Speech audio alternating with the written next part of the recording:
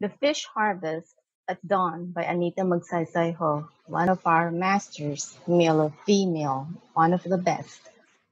How much do you think this went for?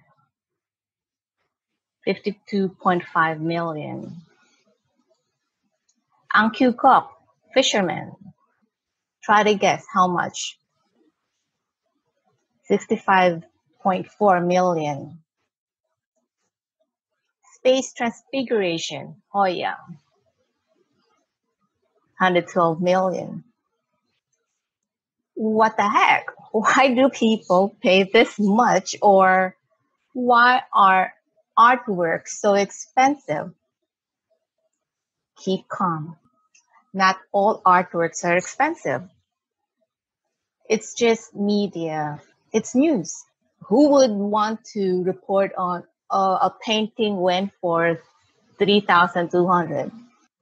So that's why we don't ever hear of those affordable art in the news. And there is such a thing as affordable art, good affordable art. Look at this one, just 2,500. But then it is a valid observation that most artworks are expensive. They may not go in the range of hundreds of millions like Hoya. Some paintings can go for 50, 60, 70,000, 80,000. And for us, like, it is still expensive. Why? For one thing, you have to remember a painting, it's unique. It's one of a kind. You're the only one.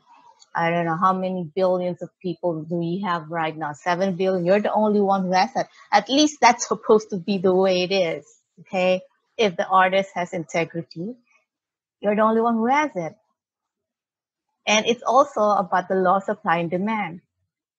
If a lot of people want an artwork by a particular artist in the art industry, that means the prices will go up.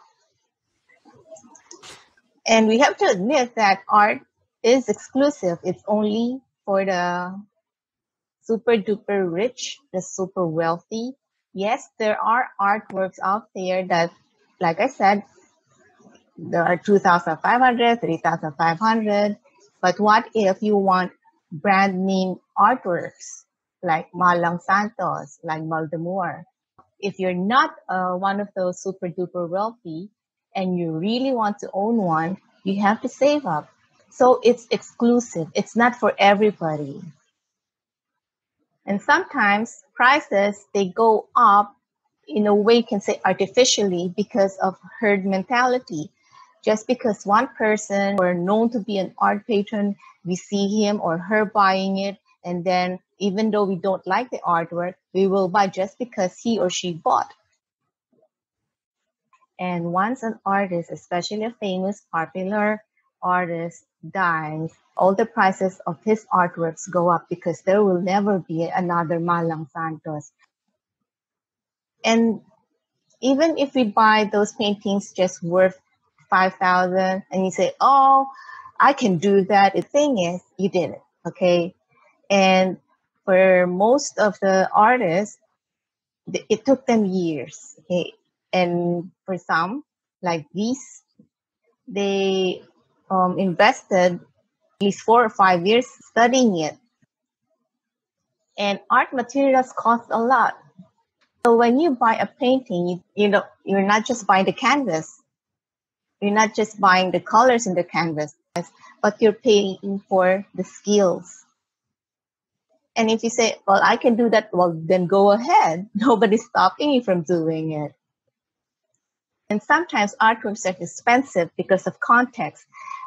Where are they in terms of history?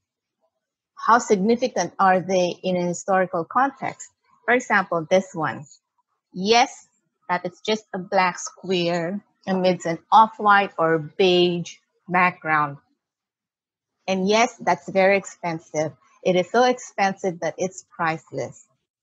And yes, yeah, you can do it. But then again, you did not. You're not the artist as well. Okay. Malevich is one of those revered masters in the world, in the history art world.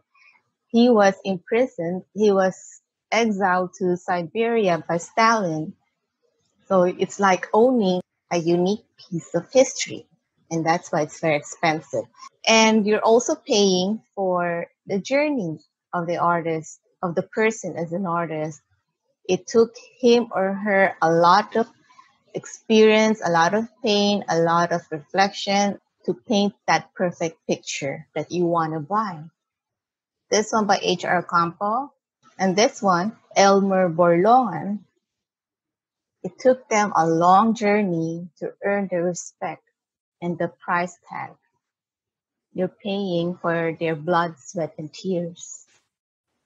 And if you're buying it from gallery, a gallery is still a business with overhead expenses, so they need to recoup their investment. So one last thing, never ever ask an artist to do something for you for free. If he or she will offer it for free, then accept.